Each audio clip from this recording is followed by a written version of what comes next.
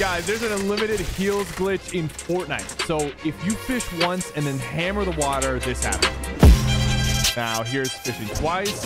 Here's 3 times, 5 times. This is so satisfying. Here's 10 times.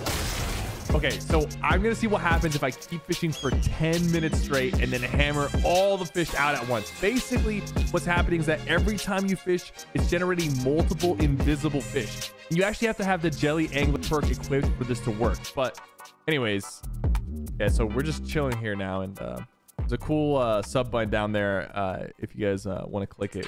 Okay, 10 minutes of fishing. Oh my God.